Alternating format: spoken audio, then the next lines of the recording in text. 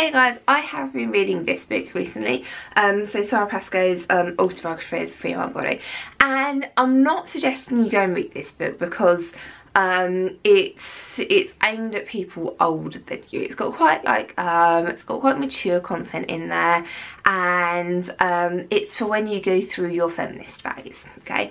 But there is one bit in here that is really important, and I've even folded down the page that I want to read to you because I mean she just expresses this so well, and I just think it's such an important message that you will need to read it.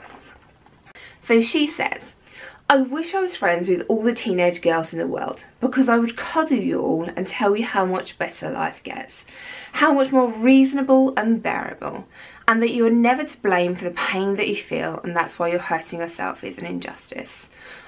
And then she goes on to add, "Also exercise helps. When you have an angry run or an angry swim, ache that way a little bit.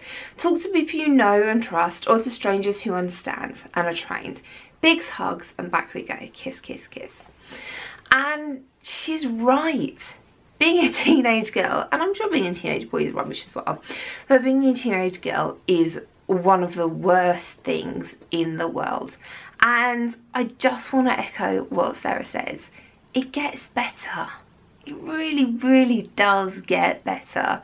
Being grown up is hard work, but it's actually quite a lot of fun. Whereas being a teenage girl is just hard work. It's like one of the worst things in the world. It's one of the reasons I became a teacher, one of the reasons I teach at a girls' school, because I know how hard being a teenage girl is. So that's it for this video. It was just